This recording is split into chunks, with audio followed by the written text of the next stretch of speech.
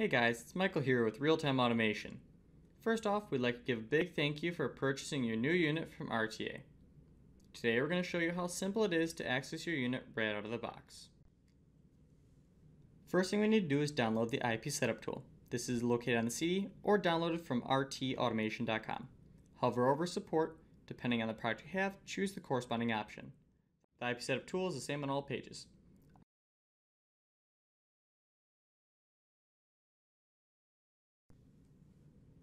By default, all products are shipped out DHCP. The RTA unit will request an IP address from a DHCP server. If you do not have a DHCP server, this is where Auto IP comes into play. At this point in time, apply 7 to 24 volts DC to your RTA unit. You can plug an Ethernet cable from your PC to your RTA unit, or you can connect an Ethernet cable from your switch to the RTA product. Navigate to your Start menu, do a search for Control Panel, click View Network Status and Tasks, change adapter settings. If you have wireless turned on, go ahead and turn that off, it will interfere.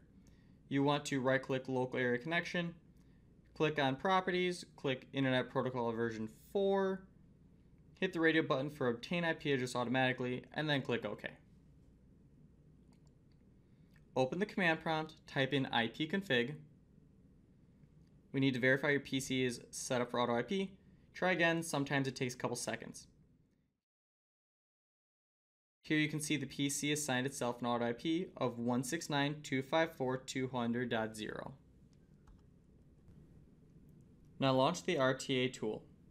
Now you'll see on the right hand side under Select a Unit, your RTA product will be visible with an Auto IP address.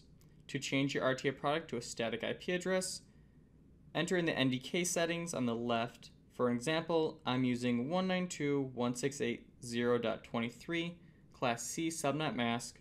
Gateway is optional. Click the Set button and close out of IP Setup. Go back to your network configuration and change your PC back to a static IP address. Properties, IPv4, use the following IP. I'm entering 192.168.0.100.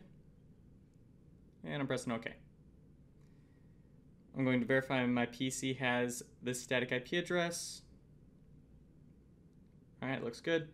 I'm going to ping the RTA unit now.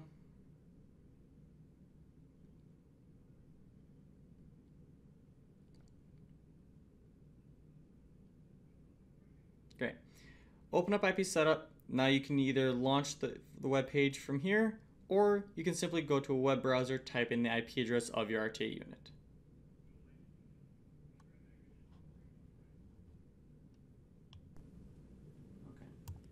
If you have further questions about your RTA unit, visit rtautomation.com/support.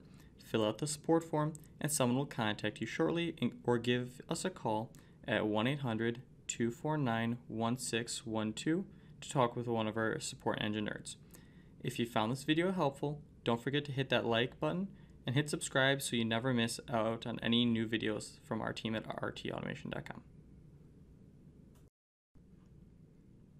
Interested in a good read? Then visit John Rinaldi's weekly blogs. Want to receive free giveaways? Then sign up for our newsletter. If there are any topics or troubleshooting issues you'd like to see covered in a video similar to this one, please leave us a comment down below. Thanks for watching.